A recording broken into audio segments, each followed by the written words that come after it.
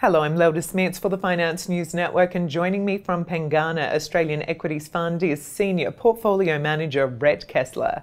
Rhett, welcome back to FNN. It's good to be here again. Australia's half-yearly reporting season has just wrapped up. What are some of the major trends you observed? I think there were two major trends. Firstly, we saw a lot of companies make enormous strides in terms of improving their efficiencies using the internet or online methodology. And so costs were very well controlled. Secondly, there's certainly a very important theme, and that's your corporate Darwinism is coming to the fore. And by that I mean the strong are getting stronger, based on their very strong balance sheets, their marketing clout, and their distribution platforms. Okay, now we've seen a lot of volatility in the market over the past 12 months. How has the fund performed over this period? Yes, there has been a lot of volatility. However, we pride ourselves on keeping volatility down in the fund. So while the market's been bouncing around up and down on consecutive days, we've had quite a smooth ride. It's interesting because a lot of new long-short hedge fund managers appear to have paid rather large school fees in trying to predict market movements on the short term. And some of them had their faces ripped off, which is a very technical expression in the market. We've managed to avoid most of that.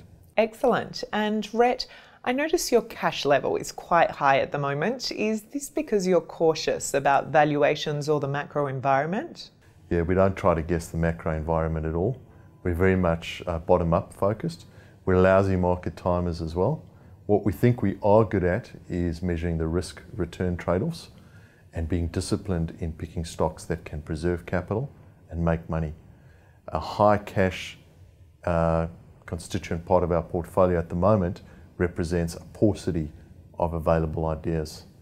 And we're sticking to our discipline, and we think we'll be rewarded because cash is a great option that actually earns you a bit of income, not much, but allows you an option to buy value when and if it emerges. Certainly. And what are some of the current investment themes that are shaping some of your portfolio decisions?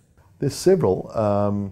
The bottom line is the major investment theme is find good companies run by competent management at great prices. And the areas that we're looking in are varied. So healthcare continues to be a very big area for us, and a subset of that would be the retirement segment of the healthcare industry.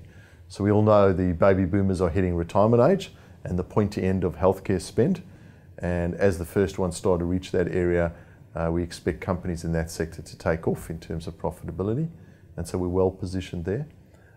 Secondly, we've been quite focused on non-Aussie dollar earning streams, and that's worked for us exceptionally well, a la CSL, ResMed, even Fox. Now, Rhett, your mandate has a focus on capital preservation and downside risk protection. How is your current portfolio positioning reflecting this? There are three ways that we've adopted in order to achieve this. First and foremost, we've maintained our discipline, only investing in companies that can preserve capital and make a fair return for us.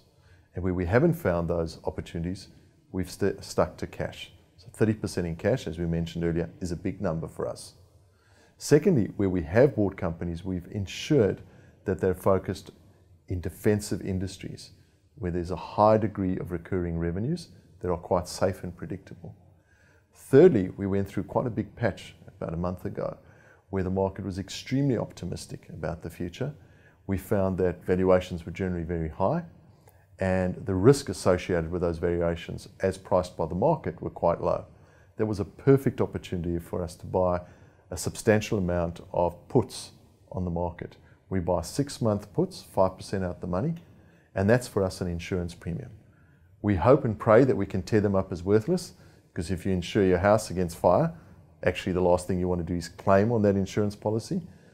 But it does help you sleep at night, because you have protection if, God forbid, valuations do drop sharply. Rhett Kessler, thank you for the update from Pengana Australian Equities Fund. Thank you.